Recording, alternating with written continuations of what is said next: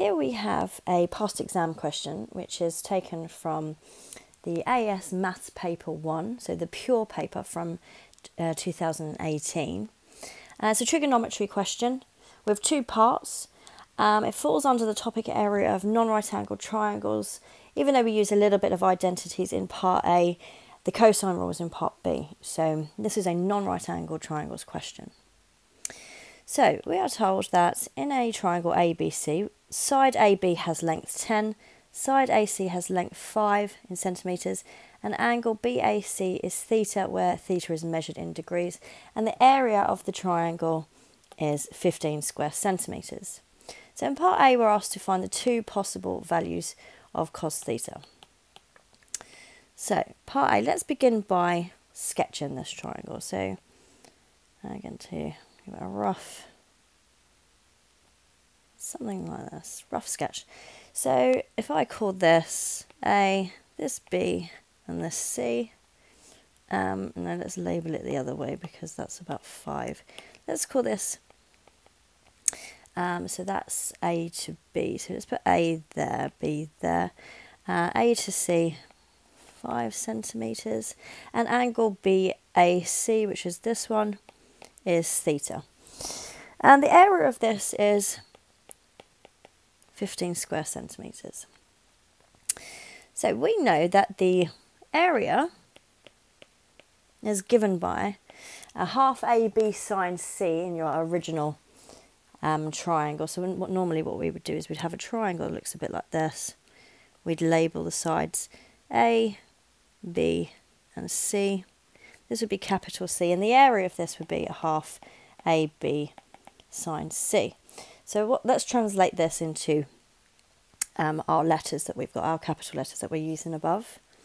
So a half AB sine C would be half times AC times AB times sine theta. So let's get rid of this so we're not confusing our A's, B's and C's. Okay, so AC is 5, AB is 10, and sine theta is going to stay as it is. So this is 25 sine theta, and we're told that this is equal to 15. The area is 15. So this gives us an expression for sine theta. Sine theta is 15 over 25, which simplifies to 3/5.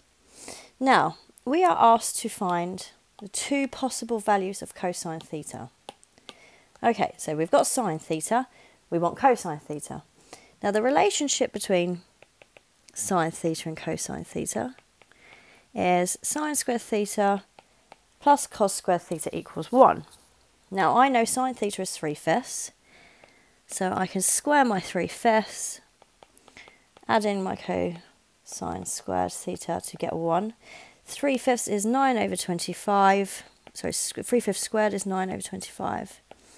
And so I can subtract 9/25 from both sides, bearing in mind 1 is 25/25, leaving me with 16/25. So let's do a side note here. 1 minus 9/25 is 25/25 minus 9/25, which is 16/25. Okay, so that's cos squared, 16/25. If I want cos theta, I need to square root both sides. And I get two answers when I do that, the positive and negative. And that's plus or minus 4/5. Positive 4/5, minus 4/5. Those are my two possible values for cos theta. So that's part A complete. Okay, given that BC is the longest side of the triangle, which is quite accurate from our diagram, find the exact length of BC. So now I'm going to use the cosine rule. So the cosine rule in original format is c squared equals a squared plus b squared minus 2ab cosine c. But I'm going to write it in terms of my letters. So the cosine rule would then be bc squared equals ab squared plus AC squared minus 2 times AB times AC times the cosine of theta. Okay, so this is going to tell me what BC is. So what was AB? AB was 10 and AC was 5.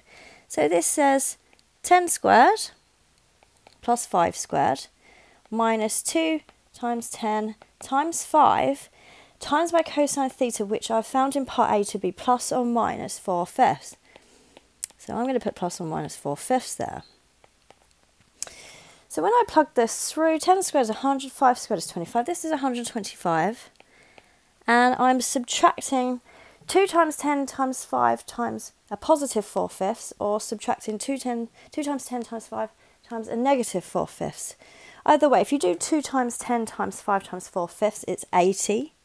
So you're either subtracting 80 or adding 80. So that is the other way up, because minus a positive makes a minus, minus a minus makes a plus. Okay, so the answer to this is either 45 or 205.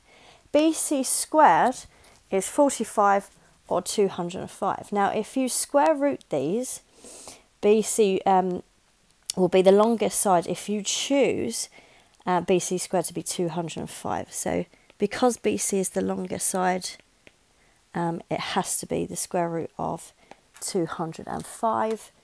And 205 doesn't have any square factors, so this doesn't simplify.